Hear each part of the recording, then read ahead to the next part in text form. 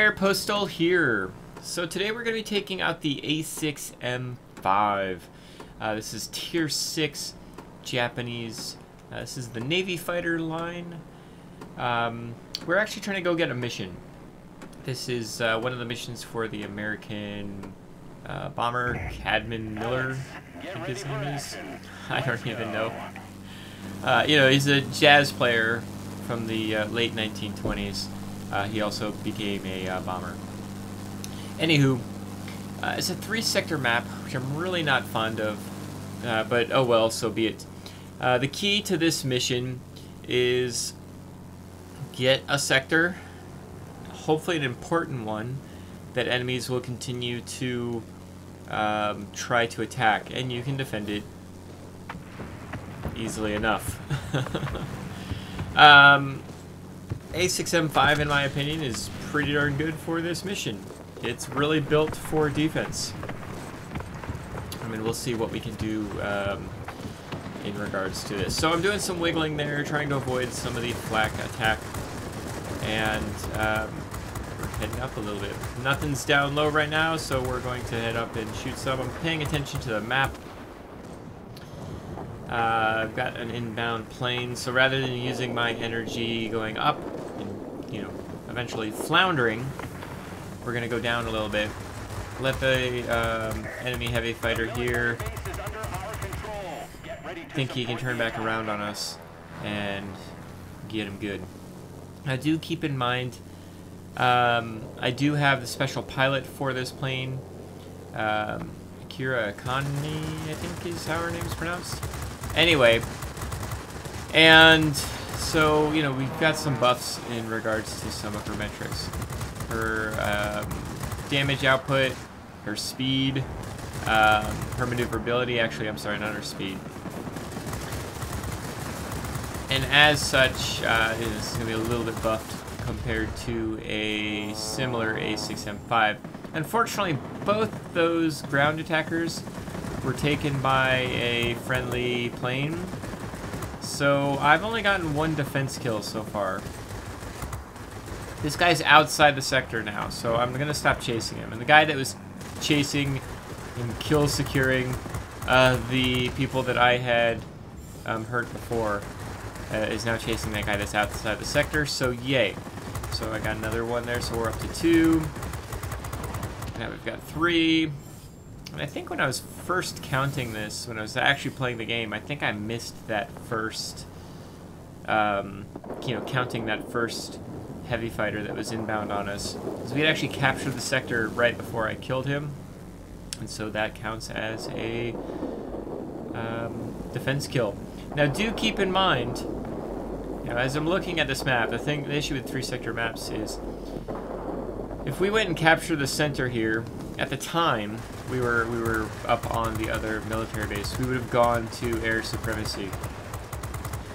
And so in this situation, I thought it would be more viable for me to just stay here, get another defense kill, and I waited for that ground attacker to get in my sector, and then started attacking him. There's nothing to do right now, so let's go ahead and let's cap the center. Looks like the enemy's putting up a really good fight for the military base on the other side there. In fact, it looks like they're going to capture it. And so we can just go ahead and try not to die. Holy cow. Try to capture the center here. Not part of our mission as far as the pilot missions is concerned. I wasn't going to go after that ground attacker. That would take too long to kill him. Go for something lower hit points. Get it knocked out. Excellent. So now we've got 2 sectors to their 1. Their military base is going to be trying to capture the center, of course, so we need to be mindful of that. We've got a multi-roll inbound. Doing just a quick up and over here. Still getting some hits on us from the rear gunner of the ground attacker here. So something you may notice that I'm doing, maybe not. But I'm actually kind of sort of... Oh, don't do this. Oh, you freaking moron, Postal. Forgot I did that. That's frustrating now. It was really frustrating when it first happened. I'm like, really? You moron? Just trying to get the kill. Trying to get the defense kill. I didn't want somebody else to get it. Anyway, something that you may have noticed that I do, it's... So, as I'm firing the guns, if I'm trying to take down a target, and I think I need as much firepower as possible, I'll actually let off the trigger for just a slight fraction of a second to allow my guns to not overheat. So the 20mm cannons on this plane are very strong, but they do overheat relatively quickly. Not super fast by any means, but when you've got a sustained amount of damage that you need to put out, I'll fire, hold the trigger for a little bit, let go for a little bit, and continue that type of pattern. Whoop, that's the ground attacker. We don't want to go for that. It'll take too long to kill. And that way my guns don't completely overheat. If I think I'm going to be killing a plane... dang. Frickin' FW-190 spawned right behind me. Double dang. Okay, so we might be in some trouble here.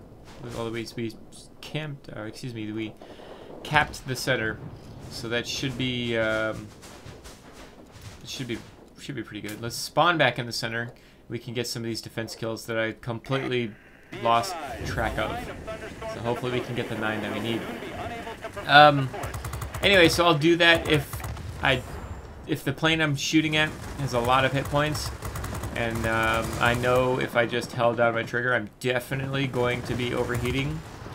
I will do that kind of tap maneuver, so that way hopefully my guns will not overheat, or at least not overheat so quickly to where I can continue to use the guns and actually knock out the plane in front of me.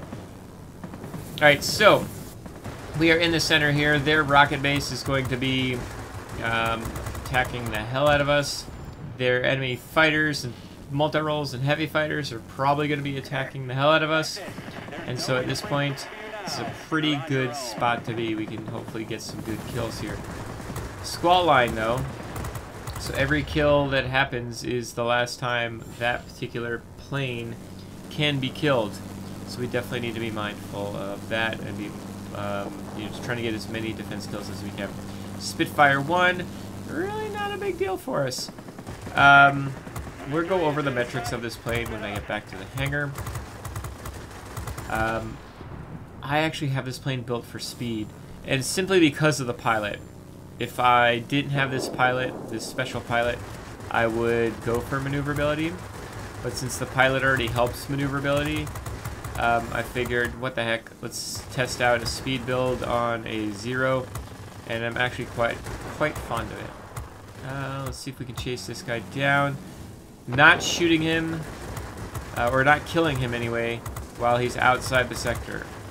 Waiting till he's back inside the next sector so we can get the defense kill, and there we go. Crud. It's a bomber. It's probably going to be dead. Probably need to turn around here. I don't have any boost available.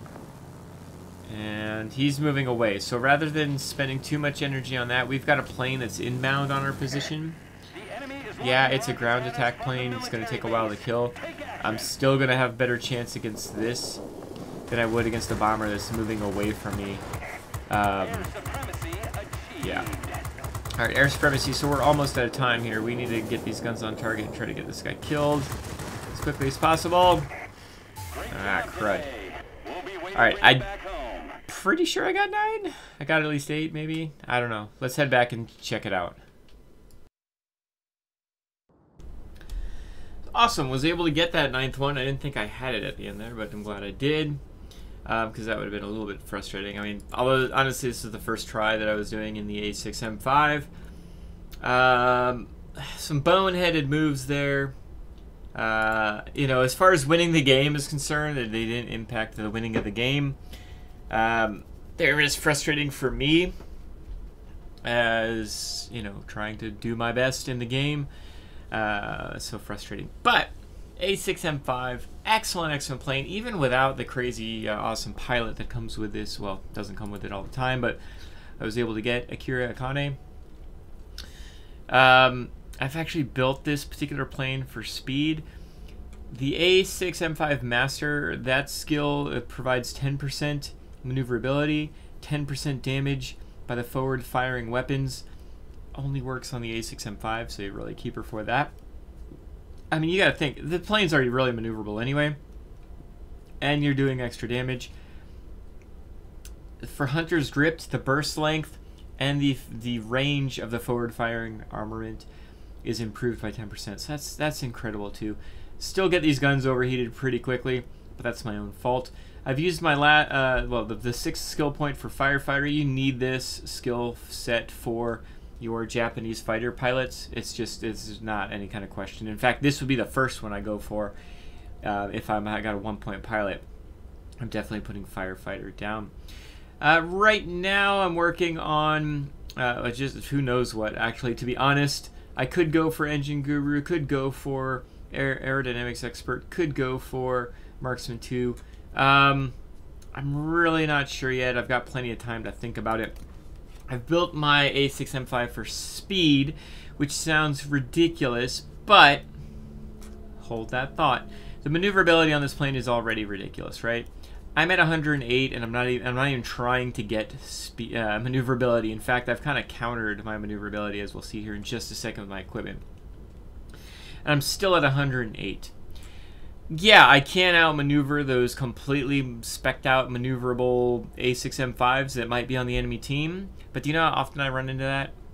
Not very often at all. So the maneuverability that I've got for this, set up for this plane is already well and good enough, more than good enough, for 95% of the time I play this plane. Hell, probably more than 95% of the time.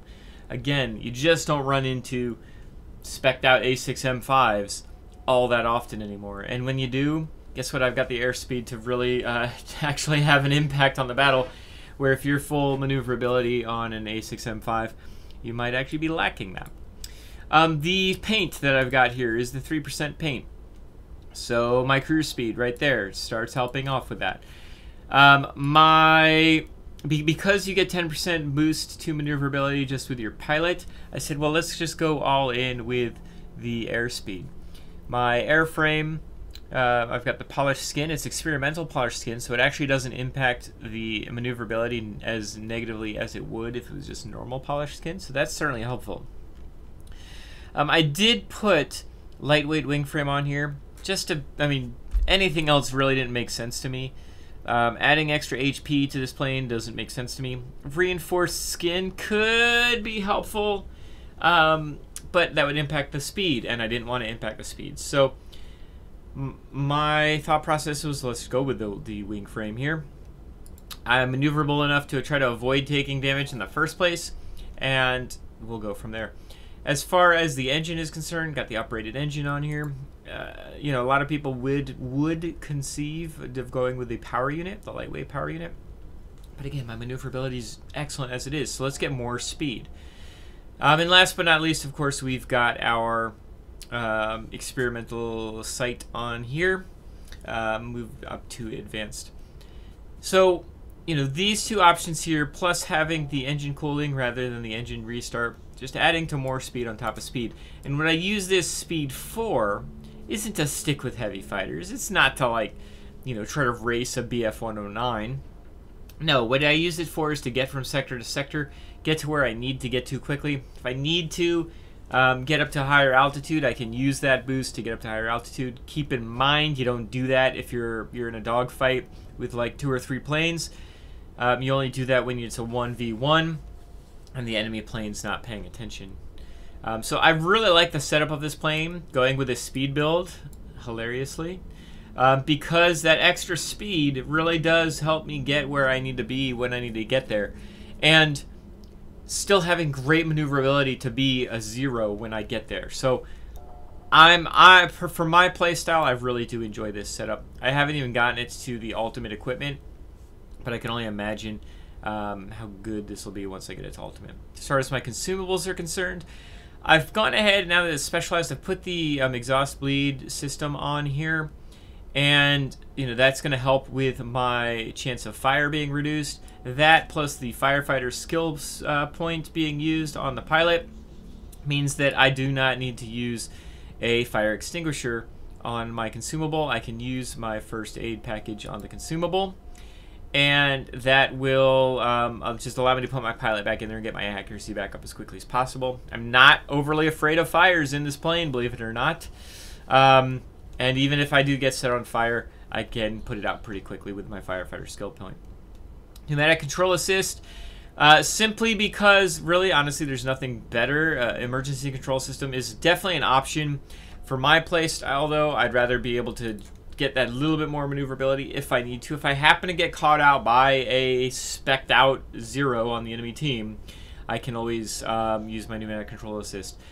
Keep in mind, even things like Spitfires, if I run into a specialized Spitfire and they use pneumatic control assist, they can probably outmaneuver me.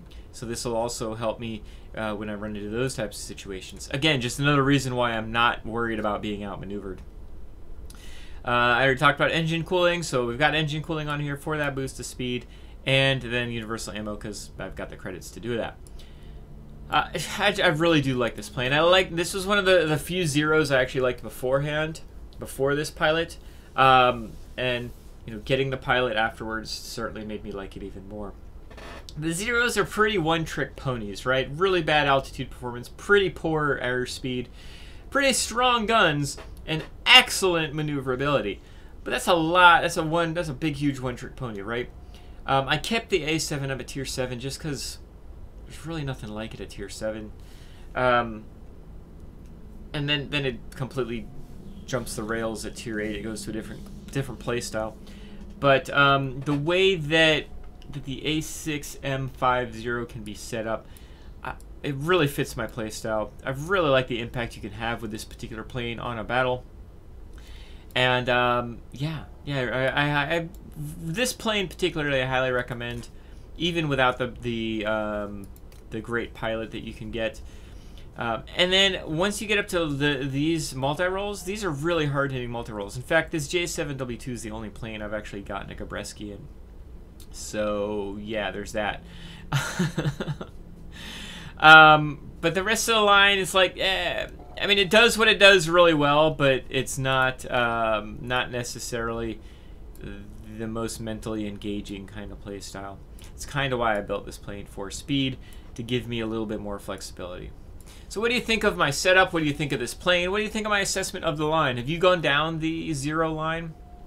Do you prefer the Key line over the Zero line? Or do you prefer to just stay away from this type of plane and you prefer the higher altitude fighters? I'd love to hear your feedback. And I'd love to hear your feedback on my setup. I'm not changing my setup because it goes really, really well for my playstyle. But I'd love to hear your guys' assessment of it. Anyway, thank you so much for joining me, and I hope you have a great day. Bye.